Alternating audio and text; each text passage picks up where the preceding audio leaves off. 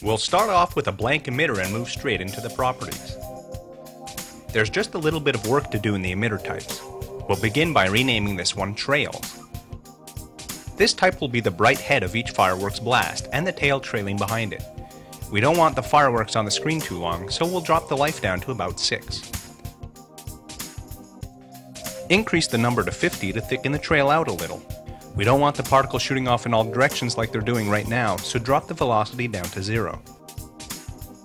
To get the tail to fade out, turn on Use Full Gradient in the transparency settings and add a white key 3/4 of the way through and then a black one at the end. Now the tail has a nice soft fade. Now to sculpt the shape. In the size over life graph, drop down a key at 0.1 with a value of 100 and another at about 0.2 with a value of 40. Then drag the last point all the way down to 0. Now each particle starts out at its normal size and shrinks down over its life. Turn on Intense, and to get the fireworks to really glow, go to the emitter's overall visibility graph and increase it to 100. Now let's add some color. Change the tint color from gray to something bright. Go into the tint strength graph and move that up to about 60. Now the head and tail are looking good, but it could use some more glow. Create a new particle type by clicking the Add New Type button. Rename it Glow and turn on Single Particle. Now this one particle will be attached to the head of the trail's particle type. Changing the size to around 30 spreads the glow out a bit so that we can see it on the full emitter. Click OK to save the changes. Change the emitter into a super emitter. Now let's jump right back into the properties to start adjusting it into a nice single explosion. In the overall number graph, drop a new keyframe in at frame 10 with a value of 100 and another keyframe with a value of 0 right next to it. Now we only have a few bursts firing off. In the free emitter type, lower the F-life graph to 30. Now the bursts vanish much quicker.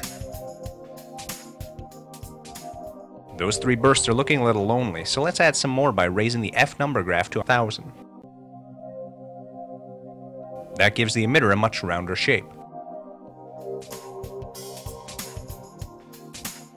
The initial speed is a bit slow though, so increase the F velocity graph to 100. We want the bursts to have a quick start, but then slow down as they move away from the center, so we'll adjust the F velocity over life graph. Move the first key up to 200 and add another key at 0.1. Add another key at 0.4 with a value of 100 and another at 0.7. Drop the final key down all the way to 0. Alt-clicking will smooth out those curves. Now each burst flies off but slowly settles down and comes to a stop. Let's add some gravity to break up the roundness of the burst. Increase the F weight to a value of 400. Since the F weight is higher than the F velocity, the bursts start falling pretty quick. You can tweak that by going into F weight over life. Move the first point down to 0 so that the bursts aren't affected by the gravity when they're born. Keep the weight off them by placing another key at 0.3. At 0.6, make another key with a value of 100.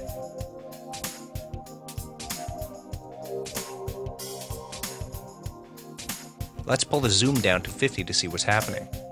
The bursts are flying off at a quicker rate until the weight kicks in and starts pulling them downward. There's a lot of empty space once the bursts fly off. We can fill that gap by adjusting the overall velocity graph. At frame 10, add a key and move it to 0. Now the bursts that are born after frame 1 have less and less velocity.